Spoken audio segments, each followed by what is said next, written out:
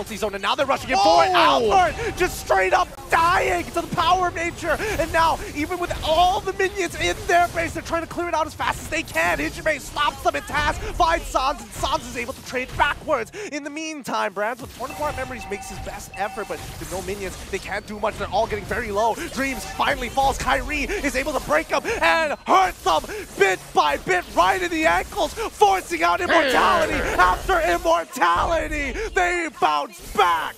What a punish coming in from the MSC champions, the back-to-back MPL ID